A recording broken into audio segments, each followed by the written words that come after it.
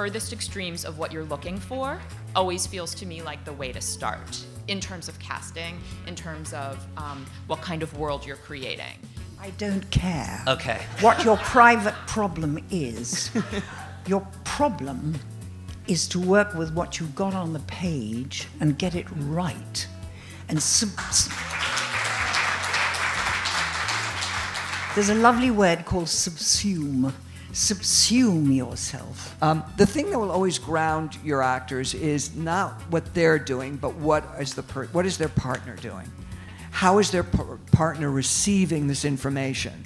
We only sing songs because we want to reveal something. We want sometimes to move the plot forward. But in songs like this, there's a dramatic arc that he's trying to warm her up.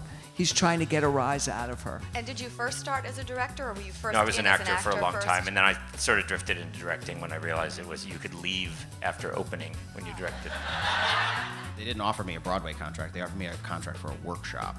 So I knew that they had no problem firing whoever was playing this part. Yeah, so that put me immediately on edge, and also made me raise the keys of all of the songs.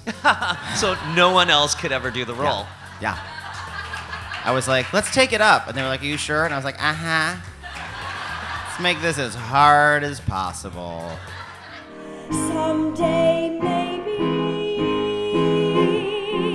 if I stick it long enough.